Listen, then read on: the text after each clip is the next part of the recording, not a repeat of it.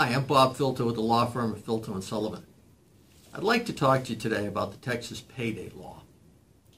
The Texas Payday Law is a statute that was passed to discourage employers from withholding wages from employees. Under this law, employees can enforce their claims for wages without having to go to court. It works like this. An employee files his or her wage claim with the Texas Workforce Commission, and the Commission handles that wage claim administratively. The result is that you can get your wages paid faster.